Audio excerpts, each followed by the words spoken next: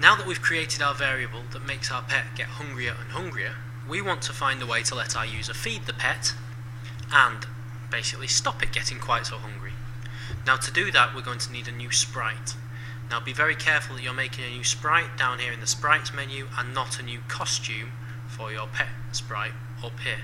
So we want to be down here in the sprites menu, and I'm going to click on choose sprite from library, and I'm going to pick a sprite that looks like food. So there we go, there's a nice cake there. I'll choose that. And my cake comes in. I'm going to move it over to the side here, and I can make it smaller using the shrink tool. Don't make it too small, we want it to be clickable. There we go. And we're going to be coding on the cake itself. So we're going to write the script with the cake selected.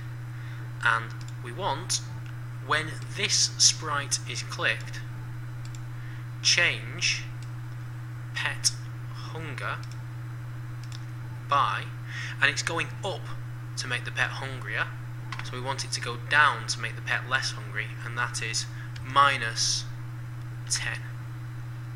So let's try that now. My pet hunger should start to go up, and then when I click the cake, my pet's hunger should go down. So click the cake.